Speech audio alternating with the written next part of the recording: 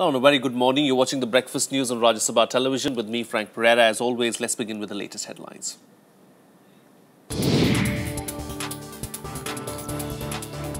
Goa Chief Minister Manohar Parrikar says that the BJP has asked him to accept any assignment at the centre. Expansion and reshuffling of the Union Cabinet expected on Sunday.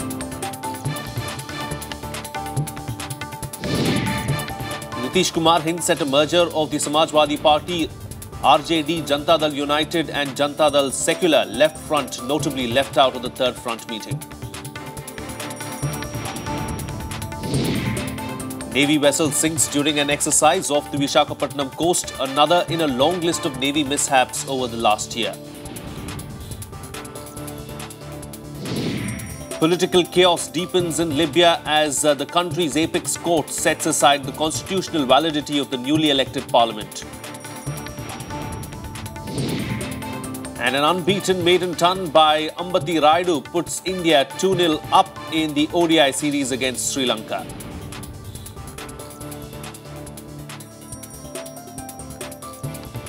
Our top focus on the bulletin this morning. It's been more than 150 days since the Modi government came to power, and this weekend we are likely to see the first cabinet reshuffle. Sources say that Goa Chief Minister Manohar Parrikar is likely to be the new defence minister. Parrikar has admitted being offered an assignment at the centre, though he did not come out clearly on whether he would get the defence portfolio. Arun Jaitley currently holds both defence and finance.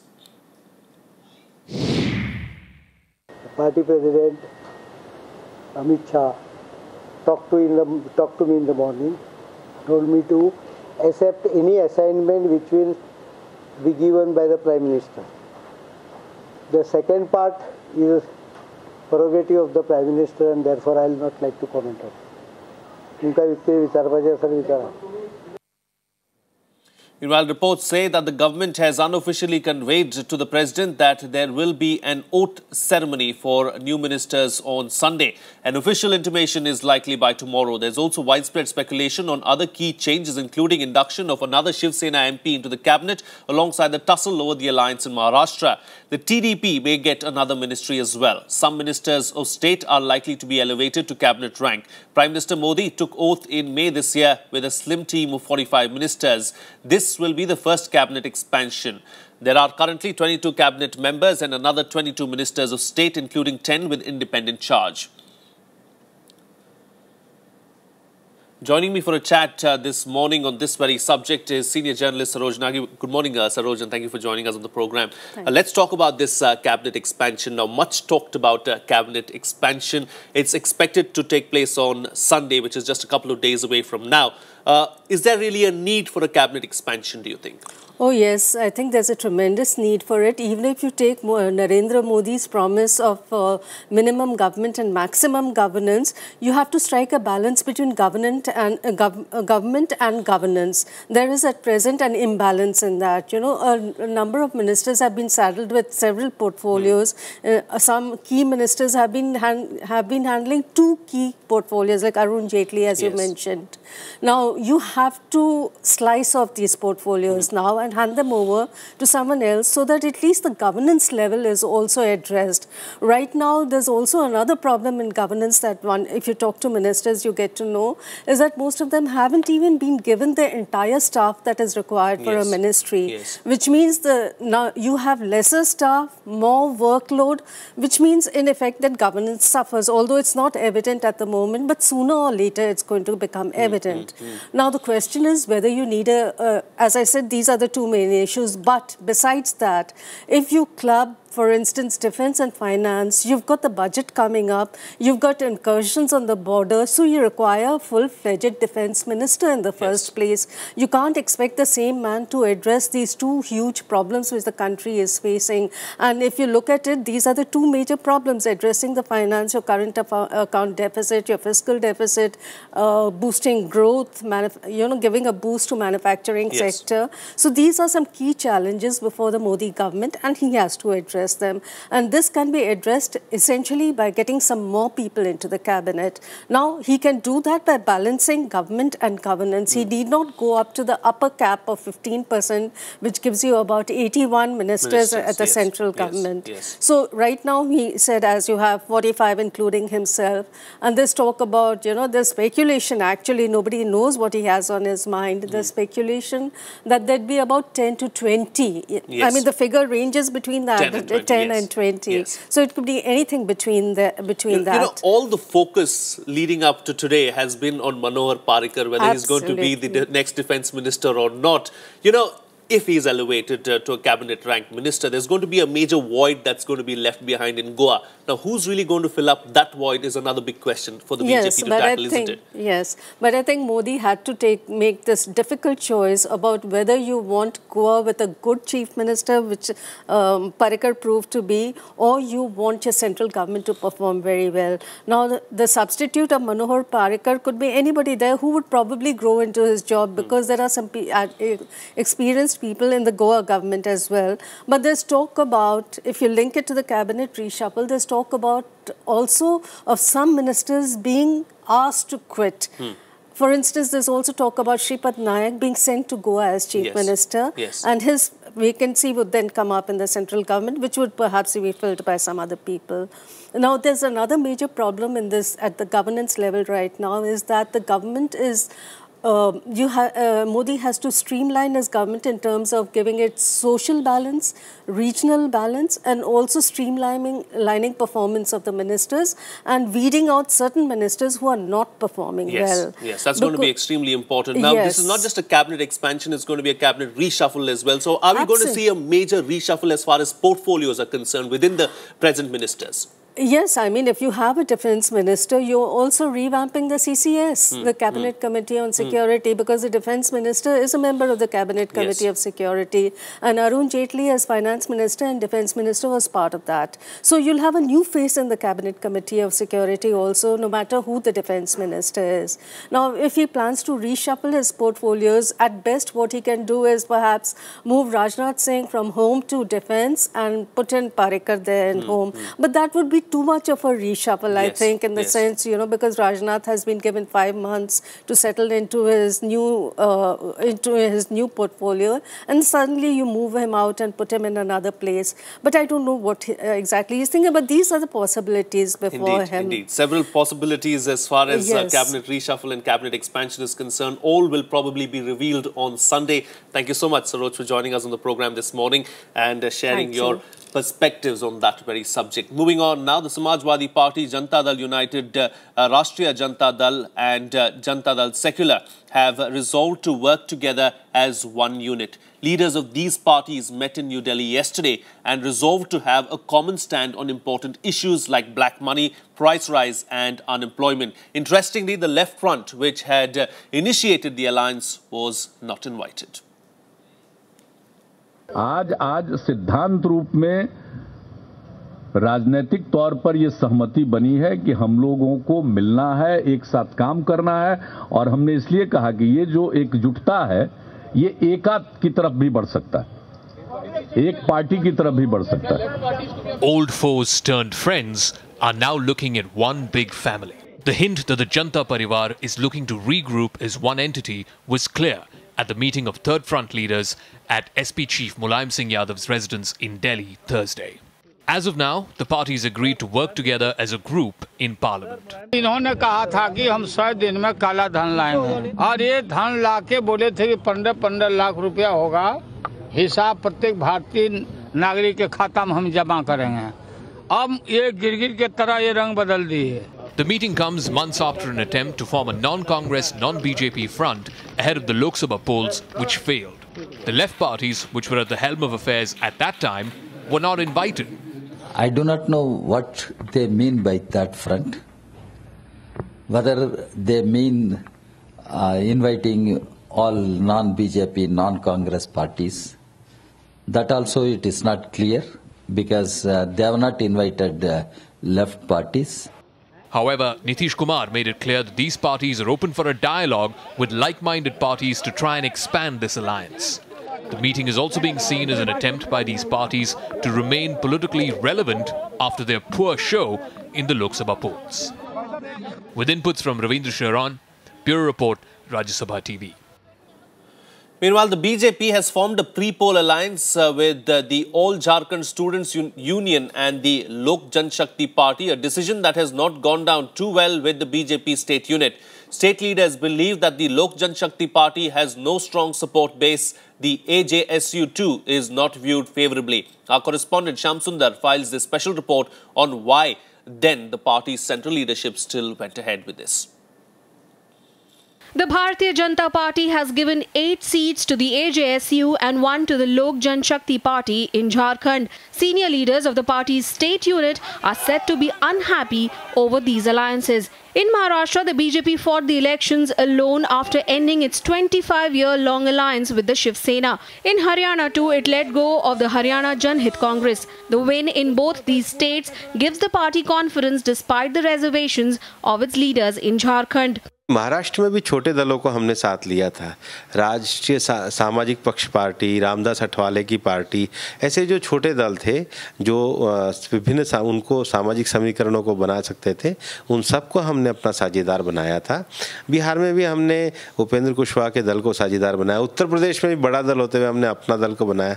तो ऐसा नहीं है हम पूरी तरीके से राजनीति में अन्य दलों और विचारों को नकारते हैं, लेकिन जो प्रतिबद्धता के साथ आकर के सुशासन की राजनीति में हमारा साथ दे सके और स्वाभाविक साथी के तौर पे उनसे हम गठबंधन भी प्रदेश की जरूरत के हिसाब से करते हैं।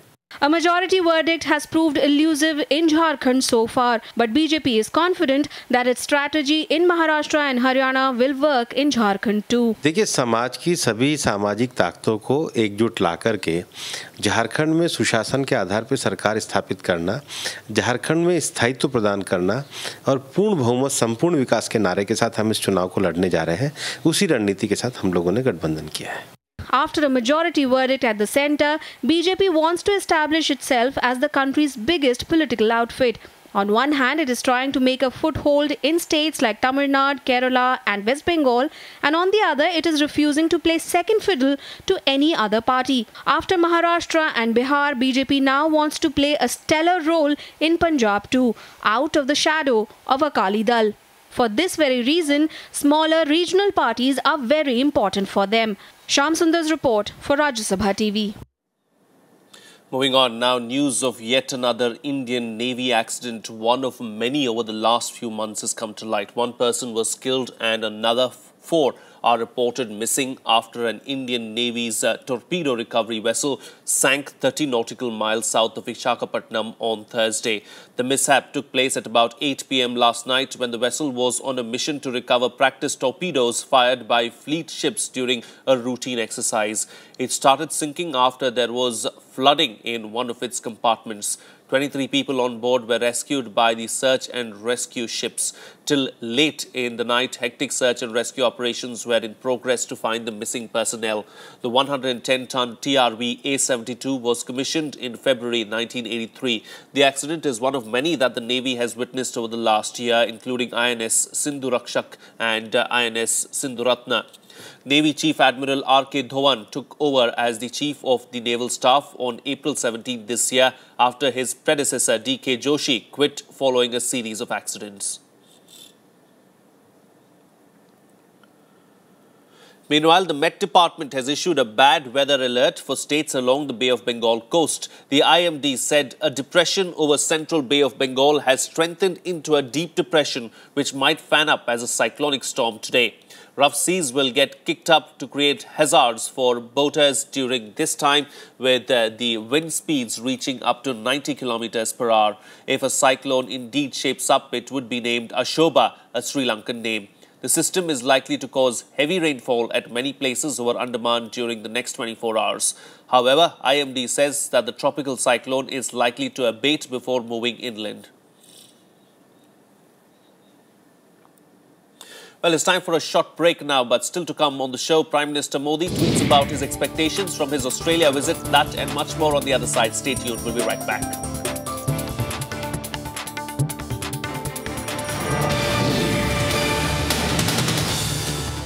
Welcome back. You're watching Rajya Sabha television. Well, Prime Minister Narendra Modi will be leaving for a 3-nation tour early next week. Ahead of his visit, he took to Twitter outlining his expectations from the tour. Modi said that he will be looking for strong regional ties at the ASEAN summit in Myanmar. He also said that his visit to Australia would be both special and historic. Here's more. Starting from November 11th, Prime Minister Narendra Modi will begin his 3-day visit to Myanmar, Australia and Fiji. Apart from meeting top leaders, Modi will be attending ASEAN Summit and G20 Summit during his 9-day tour. Ahead of the visit, Modi took to microblogging site Twitter, laying out his expectations. He hoped for a strong ASEAN with India playing a crucial role. Modi will also attend G20 Summit in Australia, which he feels is a great platform to showcase opportunities India has to offer to the world. You can't get 2% global growth if all the 20 countries don't contribute. And it is a reality that there are some economies which are contracting, like Europe. There are some economies which are struggling, and there are some economies which are expanding. And I think India's contribution to this 2% economic growth will be quite substantial. The Prime Minister is also looking forward to his bilateral tour to Australia, which he termed both historic and special. He will be the first Indian PM to visit Australia in 28 years. Modi will also be interacting with Indian community in Australia. Reports suggest that Indian diaspora has planned a Madison Square Garden-like welcome for the PM. We are expecting more than 17,000 people in the venue itself, because the capacity cannot hold everyone inside the venue. So yes, it will be very special. Modi will also be meeting Australian Prime Minister Tony Abbott for the second time in 3 months. Abbott visited India in September, during which the two countries inked the Civil Nuclear Cooperation Agreement. With inputs from Akhilesh Suman, Bureau Report, Rajya Sabha TV. Well, let's now take a look at what's lined up for the day ahead today in our special segment, The Day Ahead. Well, Varanasi is all set to welcome Prime Minister Narendra Modi as he will be visiting his Lok Sabha constituency today for the first time since he took charge in May. Uttar Pradesh Chief Minister Akhilesh Yadav will also be present in Varanasi to welcome him. Tight security arrangements have been put in place. He is expected to inaugurate several projects, including adopting a village under the MP Model Village scheme. President Pranab Mukherjee will leave for Bhutan today for a 2-day state visit, the first visit by a top Indian leader in 26 years. He'll be meeting the top leadership there, including the King of Bhutan and Prime Minister Sering Togbe, along with the other ministers. In an interview to the Bhutan Broadcasting Service, the President had said that India will continue to assist Bhutan in its economic development, calling Bhutan special to India.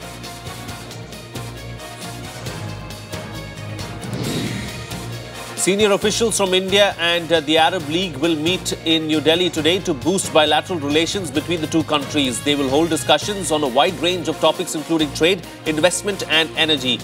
The meeting is taking place as per the Memorandum of Cooperation signed between two sides in December 2013.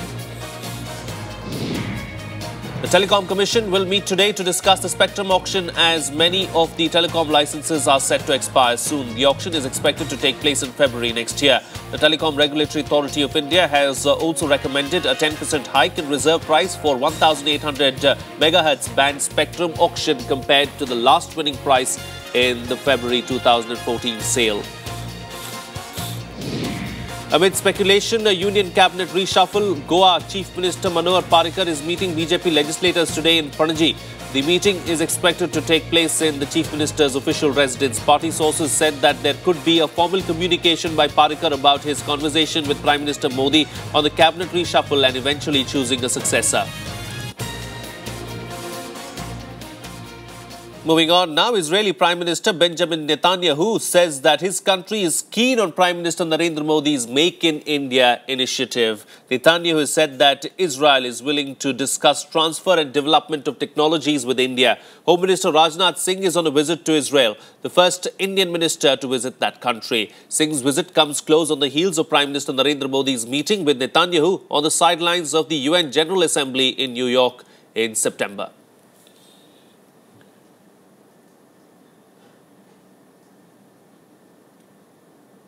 Here's a look now at some of the news-making stories from across the globe in our segment, World Wrap.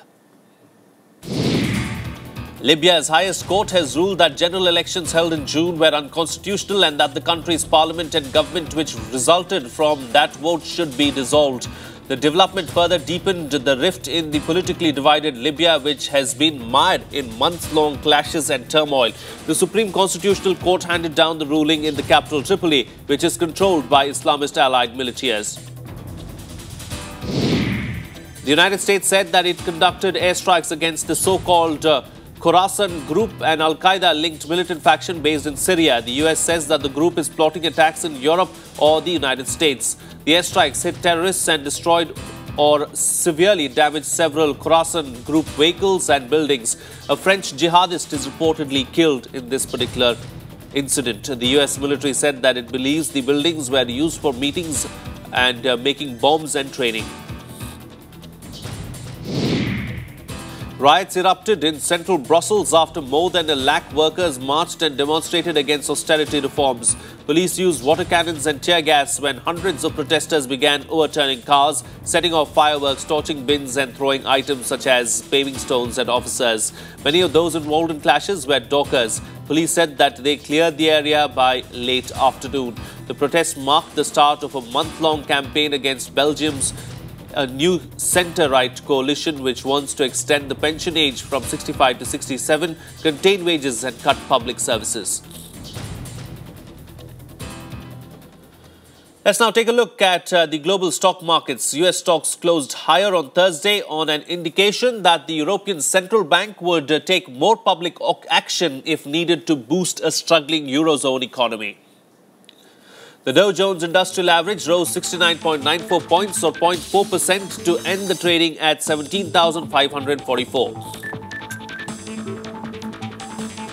Standard & Poor's 500 index gained 7.64 points or 0.38% to close at 2,031.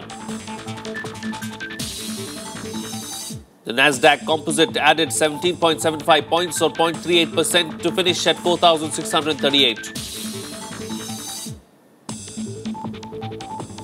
Gold prices fell by 0.64% or 430 rupees to close at 25,797 per 10 grams as speculators trimmed positions amid a weak global trend. Silver also recorded a steep fall of 900 rupees or 0.29% to close 35,050 per kilogram on poor offtake by industrial units and coin makers. Asian stocks opened high today after a drop in American jobless claims bolstered optimism in the world's largest economy before a government report on employment. Japan's Nikkei is up by 101.13 points or 0.60% at 16,893 at the start of today's trading. Hong Kong's Hang Seng rose 41.68 points or 0.18% to 23,607 at the start of trading today.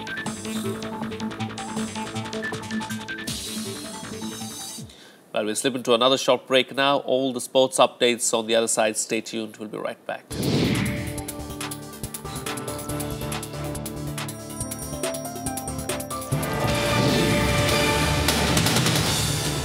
Welcome back. You're watching Rajya Sabha television. Well, India thrashed Sri Lanka by 6 wickets in the second ODI at Ahmedabad on Thursday. Indian batsman Ambati Rayudu scored a maiden unbeaten century on debut. Batting first after winning the toss, Sri Lanka set India a modest target of 275 runs in 50 overs with half-centuries by skipper Angelo Matthews and Kumar Sangakkara steadying the innings.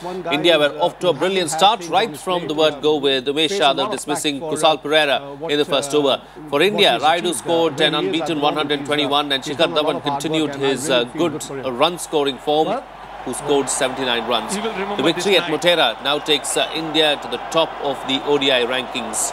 India leads 2-0 in the 5-match series. Finishing off the match with a lovely stroke over. Let's now bring you up to date with the other news-making stories from the world of sports in our Sports Beat.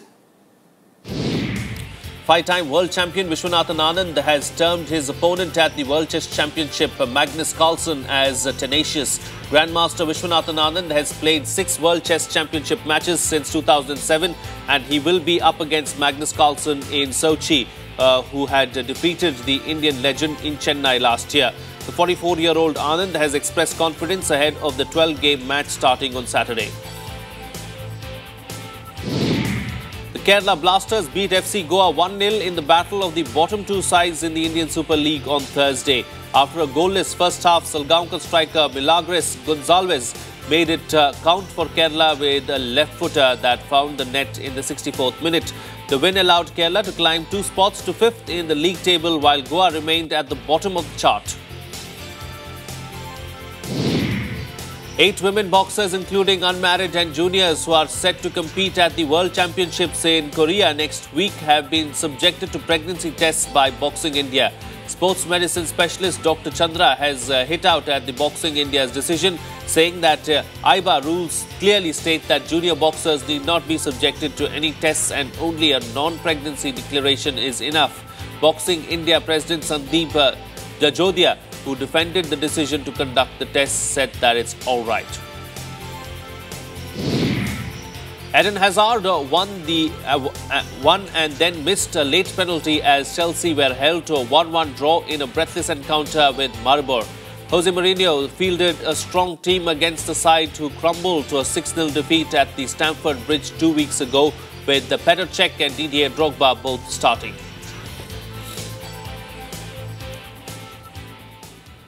And finally, curtains came down on this year's edition of the Pushkar Camel Fair yesterday. We leave you with some glimpses of the event that has become a draw for people from around the world. Have a nice day.